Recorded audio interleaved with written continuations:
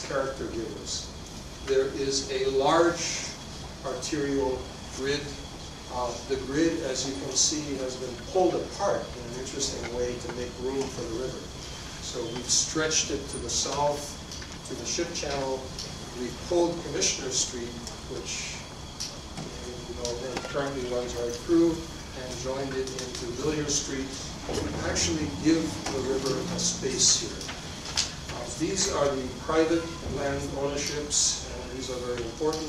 Not all of this land is owned by Waterfront Toronto. Much of it is in private hands.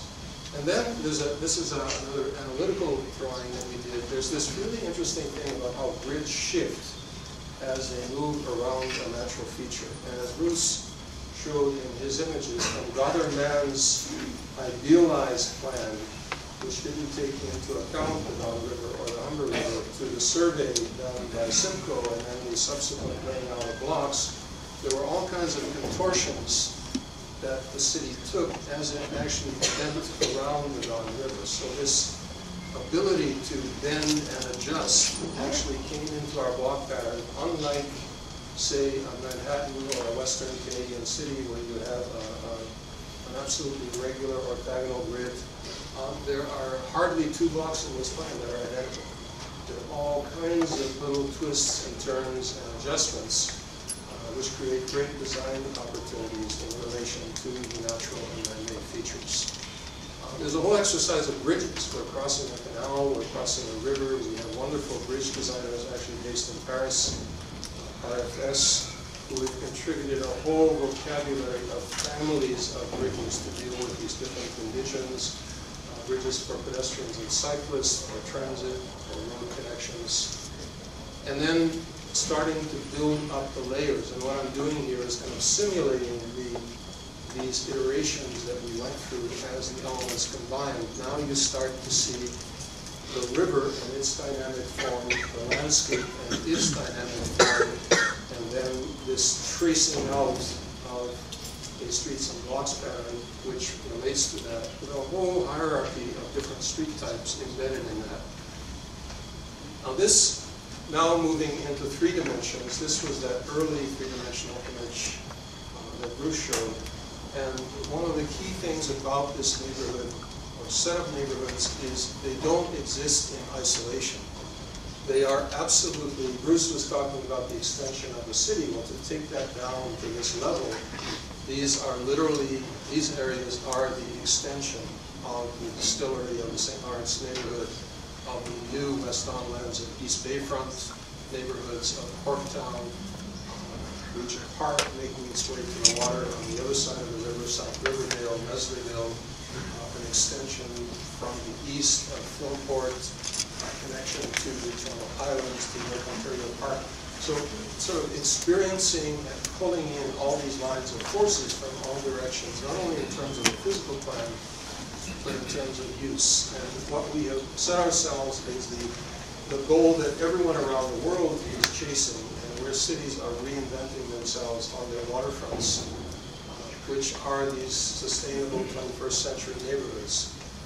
What does that mean? It means that they can evolve organically. They're not sort of forced into a rigid image, which is then just implemented in mechanical phases.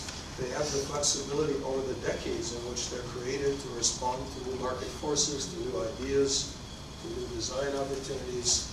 They have a big range of scales of building and different types of buildings. They actually reflect the population mix of the city that they're in. Toronto's demography has a particular characteristic. We want to reflect that. Achieving a balance between people living and working is extremely important. Getting all of the supporting facilities to make real neighborhoods and at densities which can really make good use of the tremendous investment in public transit. From a land use standpoint, surrounding us is a whole range of residential, recreational, cultural, industrial uses. And what we want to do in microcosm within this 350-acre area is to actually replicate all of those uses, but in closer relationships, not in the big discrete lumps. that they are in separated form, but actually bring them closer together and exploit the synergies. The cornerstone of all of this hinges on getting the right relationship between public transit or non-private automobile ways of moving around, walking and cycling. Obviously, part of that, where people live and where people work. And there's nothing you can do from a sustainability standpoint. No amount of green building can overcome not having this relationship working well. This is the cornerstone of the whole thing. So we've set ourselves a population target.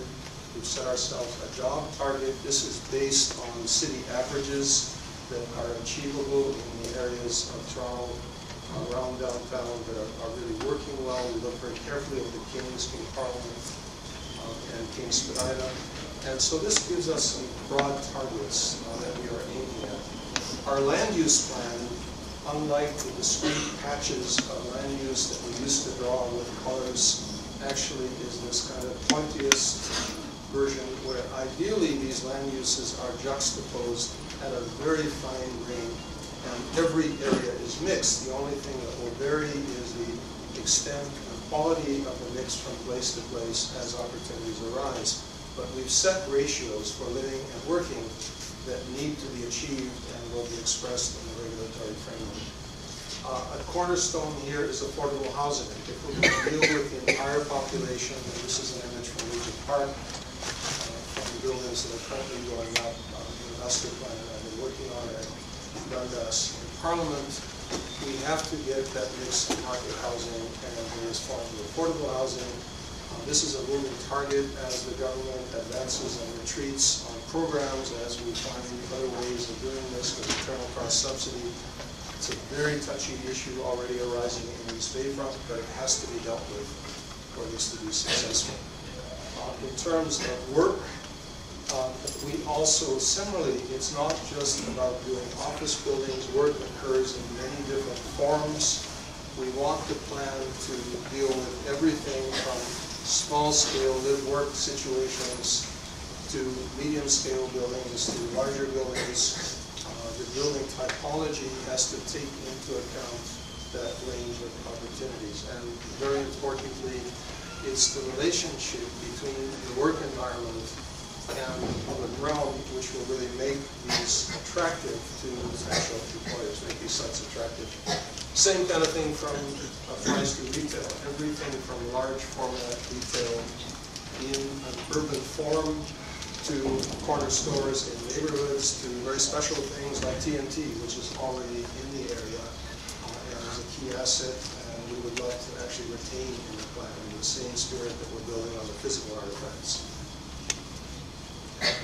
Transit orientation is extremely important. The light rail stops, there are two lines that are crossing here, extending down toward Cherry Beach, out along Commissioner Street onto this key and Parliament, Cherry Street rather.